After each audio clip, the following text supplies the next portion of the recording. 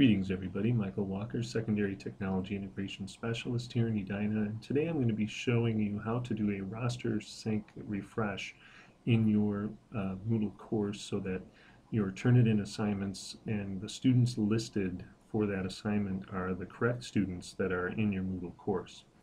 This is something you should do at the beginning of each semester or during a school year to make sure that all the data in Turnitin is compatible with what's in your Moodle course. So to do that, you're going to go into your Moodle course like I'm here, and you're going to come down to one of your assignments. So I have this sample assignment, and you're going to click on View Submitted Assignments, and right now I don't have any.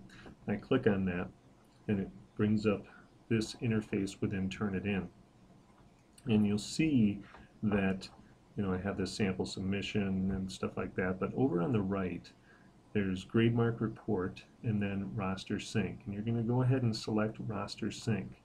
You'll click on that, and that's going to synchronize the class roster, and now when you do that you'll see all the students that should be associated with that course are now listed in there.